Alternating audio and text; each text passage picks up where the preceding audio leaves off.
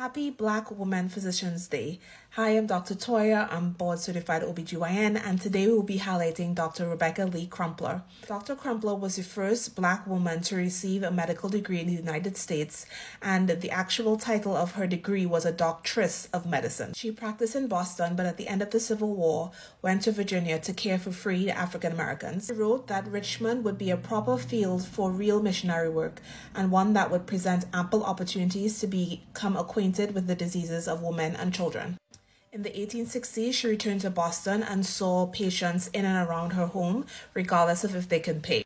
In 1883, she published her book, A Book of Medical Discourses, which chronicles her experiences as a doctor and also gives guidance on maternal and child health. No photos survive of Dr. Crumpler, and the little we know about her is from this book. And it was a great achievement for her to even publish this book when most African Americans at the time were not even allowed to do so. Her book is one of the very first medical publications by an African American. I am proud to be a Black woman physician, and happy Black Woman Physicians Day to all of my colleagues out there. Make sure you like and follow for more Black history and OBGYN content all this month.